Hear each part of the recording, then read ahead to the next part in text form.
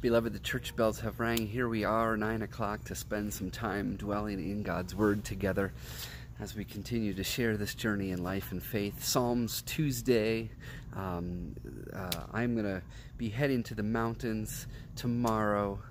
Thanks to Nancy Morrison for spending time dwelling in God's Word with you as we continue to read Christ in our homes together as we emerge from pandemic. I got a blue medal at our opening ceremonies, which Addison just held and Benny just held for us. So we'll see what that's all about as these weeks of Olympics unfold in our household. Really, the first ones in their memories, which was neat to consider. As Bennett is 4, going on 5.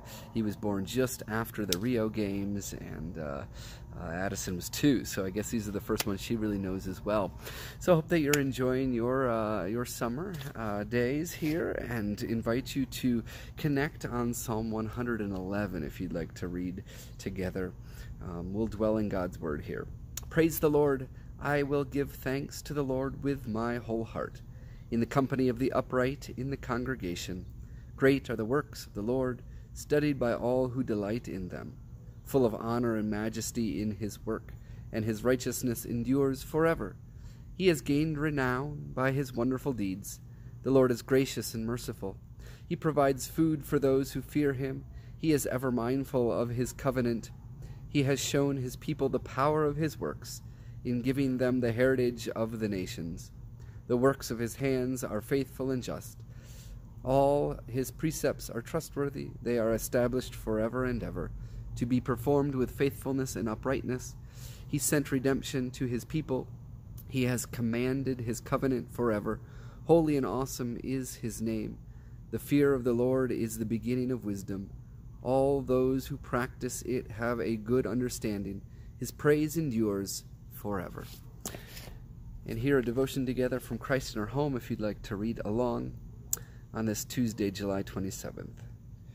Inviting our focus to the 10th verse, that last verse that we just read together. The fear of the Lord is the beginning of wisdom. A man finds an old lamp. A man finds an old lamp, picks it up and rubs it. To his surprise, a genie pops out.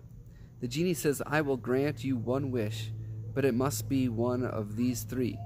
You can be the richest, the most popular, or the wisest person in the world. The man thinks and says, money doesn't buy happiness, and popularity enslaves you to others. I'll take wisdom. Poof!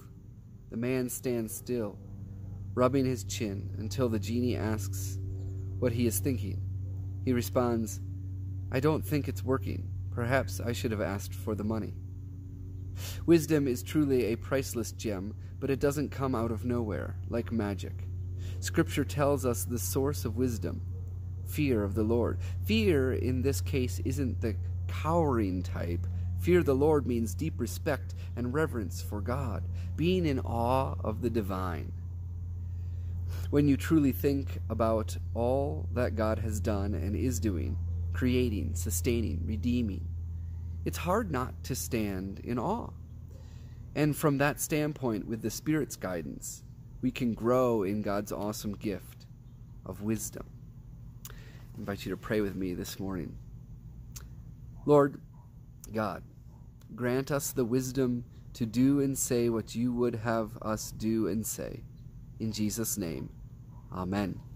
I'm seeing Karen's question, does fear mean have reverence, not be afraid of? I think our devotion answered that for you, Karen.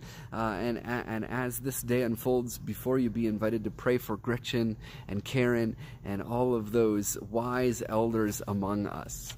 Those wise elders among us. Thanks be to God for God's awesome gifts. I expect to spend these days in Colorado in awe of the divine in new and different ways.